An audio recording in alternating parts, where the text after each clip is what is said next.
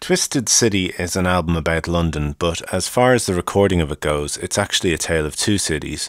It was born out of constant travelling between my hometown Dublin and the slightly bigger smoke that is the UK capital. Between 2002 and 2004, I was flying between the two cities every couple of weeks, partly to try and establish myself, with mixed results, as a musician in the UK, and partly because I'd started going out with a girl over there.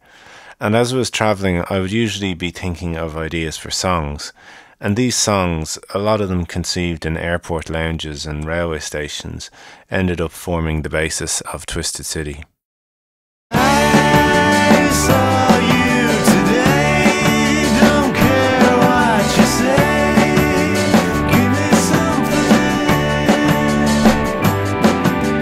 I saw you today, don't care what you say, give me something.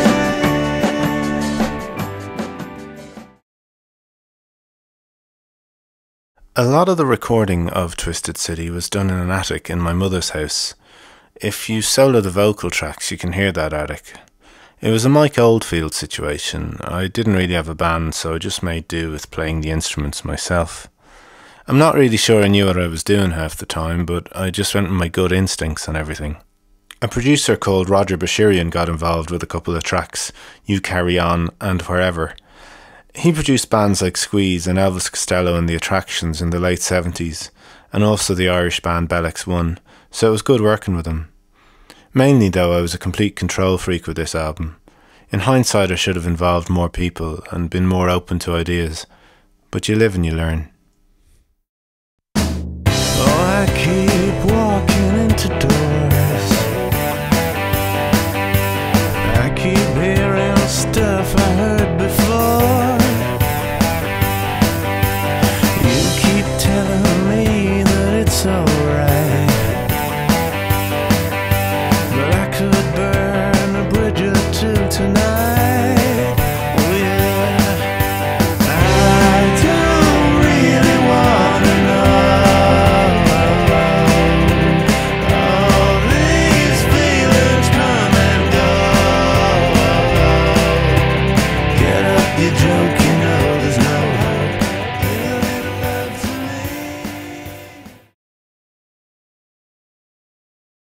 Before I recorded Twisted City, I'd been trying to make an epic concept album, something that never saw the light of day. It was too ambitious and I didn't know how to do concept albums properly. I'd been trying to do prog rock without a band and it wasn't really happening. So I left that record to one side and moved on to Twisted City. With Twisted City, I was trying to get a more basic sort of sound together. I wanted to make a more in-your-face, punchy guitar album. I guess reference points would have been the guitar tracks from the Beatles' Revolver and the more straightforward rock from Bowie's Ziggy Stardust, with a bit of Stone Roses thrown in for good measure. I don't think it ended up being all that in your face, although there are some fairly good guitar moments on it.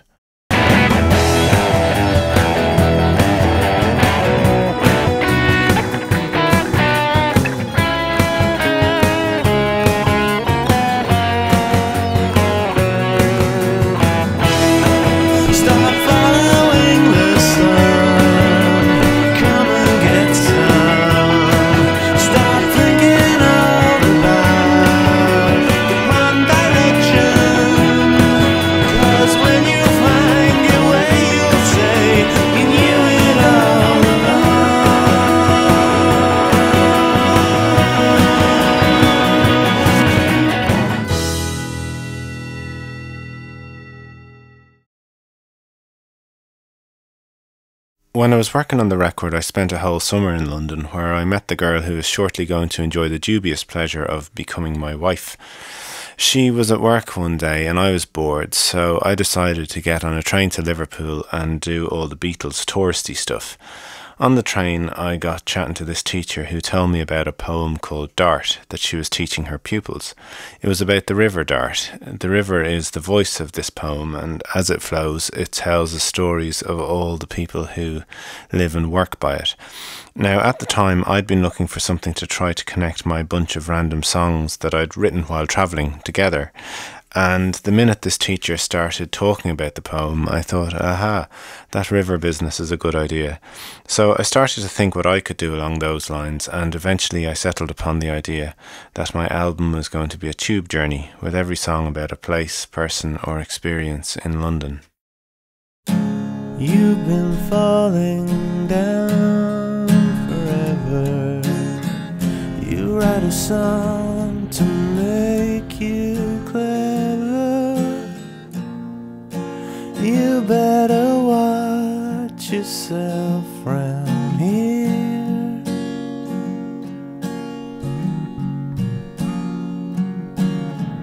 The world is yours, it's for the taking. It makes up for what you're breaking. And when I look at you, it's clear.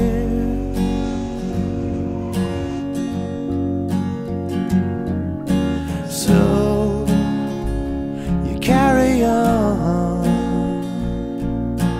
looking for a feeling when it's gone.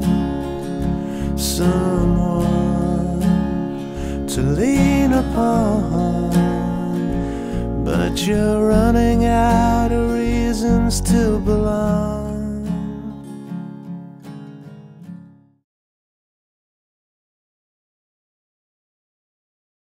I wanted to capture some of the real sounds of London on the record, so I went down into the underground with a mini disc recorder and recorded various tube noises.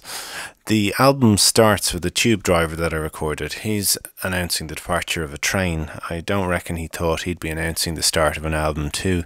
For some of the songs, I recorded my mate Roger Woolman shouting in a London accent. Roger was Johnny Rotten in a Sex Pistols tribute band that I used to do sound for at the time, and on the title track of the album I wanted him to yell as though he was an impatient London businessman going down an escalator.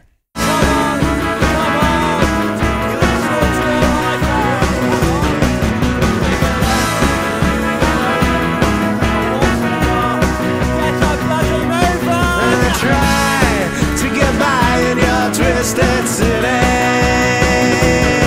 If I go, whoa, I'm taking you down with me. Whatever. While I was recording the album, I overdid it a bit with volume. I was monitoring things way too loud in the studio. Unfortunately, this led to me developing a hearing condition called hyperacusis, where you basically start to perceive sounds as way louder than they actually are. This slowed down the release of the album no end because I spent a lot of time avoiding music altogether, and also the first mix of the album sounded atrocious because I'd simply mixed it at a ridiculously low level in a bid to stop my ears hurting. The album eventually came out thanks to a very kind music industry contact I had called Liam Toner, who, thanks to a friend of a friend, heard it and liked the album enough to help me release it independently. I owe him an awful lot. You're on your own and sinking like a stone. But don't you think that you're the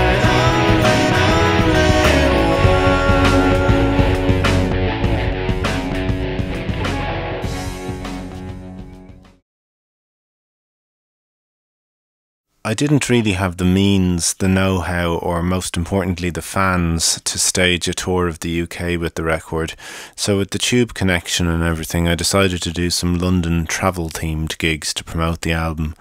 I ended up doing a gig on a London bus, a boat, a tube and even in a taxi. Everything was done on a shoestring, but it worked in terms of getting the album some publicity, even if that was some very strange publicity. Now, there are of course plenty of people interested in trains, and quite rightly too.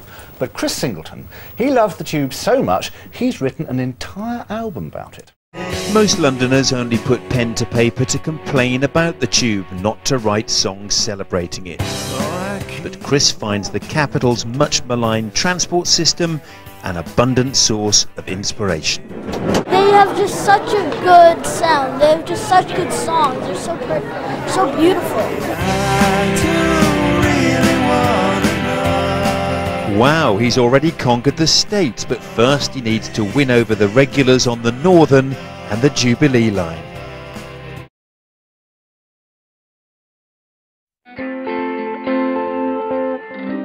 It's been interesting looking back at Twisted City.